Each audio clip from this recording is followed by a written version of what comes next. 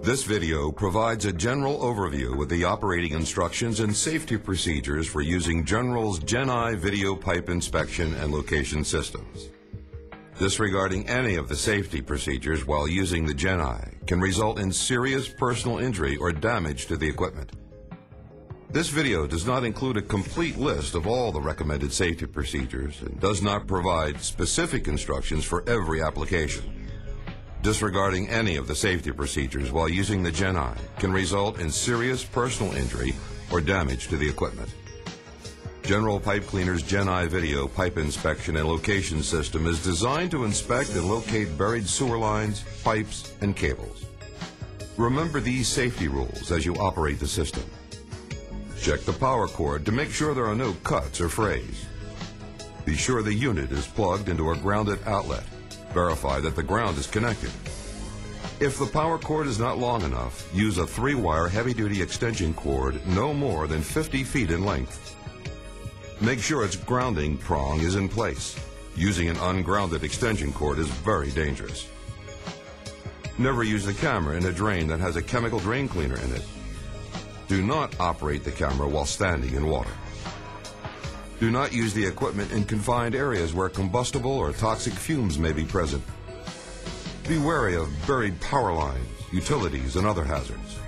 Before you dig, contact One Call and any utility companies that do not subscribe to One Call. Have all underground pipes and cables located and marked before digging in the area. Read the operator's manual before using the equipment. Contact General Pipe Cleaners if you have any questions about operation, maintenance, or equipment use. Let's begin with the Gen-I 3. Remove the cover and snap the sun shield into place if necessary. Plug the power cord into the AC connection on the command module. Or if you're in a remote location, you may use the DC cord to draw power from the power outlet in your vehicle. Plug the interface cord from the reel into the cable reel connection on the command module. Turn on the command module by pressing the power button. Then press the power button on the TV monitor. A picture will appear on the screen. If you're using the standard reel, it may contain 200, 300, or 400 feet of push rod capable of inspecting 3-inch to 10-inch lines. Or you may have the mini reel containing 100 or 200 feet of push rod for viewing 2-inch to 4-inch lines. If you're using the Gen-I Junior, position the unit on a stable surface. The Junior may be operated in the vertical or horizontal positions. Loosen the knob and open the monitor cover. Position the monitor to a suitable viewing angle and lift the sun visor. Plug the power cord into the power connection on the side of the Junior. If you're in a remote location, you may use the optional rechargeable 12-volt battery that lasts up to 3 hours. Or use a DC cord to draw power from the power outlet in your vehicle. Turn the unit on by pressing the green power button on the monitor.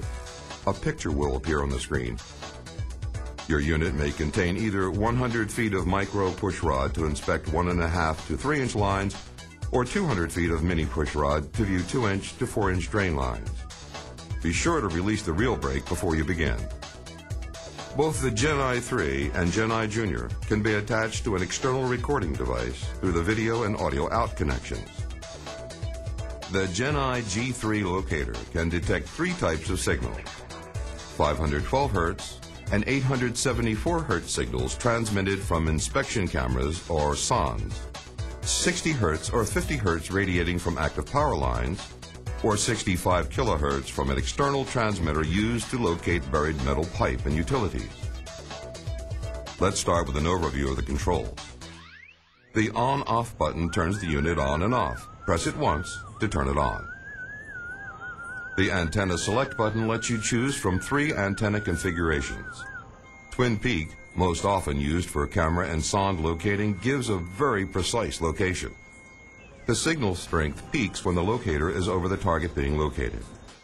Null is often used for line location with an external locator when locating in congested areas. The signal drops to minimum strength when the locator is over the line being located.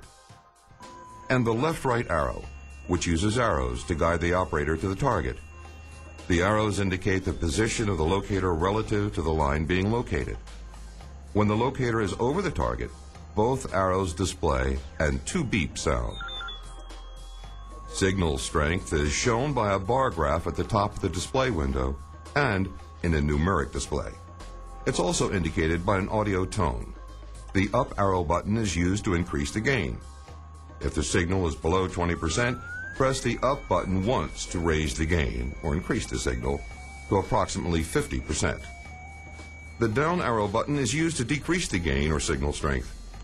If the signal is above 80%, press the down button once to lower the gain or decrease the signal to approximately 50%.